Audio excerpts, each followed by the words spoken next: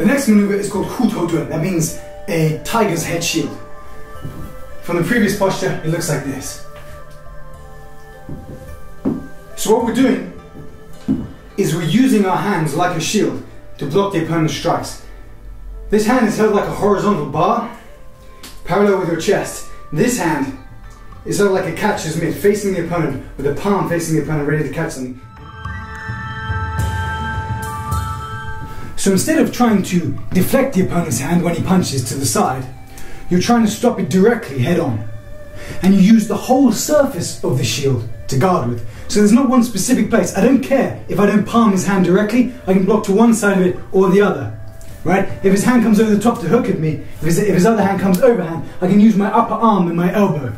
Right? If he uppercuts me, I can use the underneath of it here. So you use the whole surface of it, like a shield. Just imagine holding a shield in your hand and move directly to the target. You don't try and do anything fancy. Don't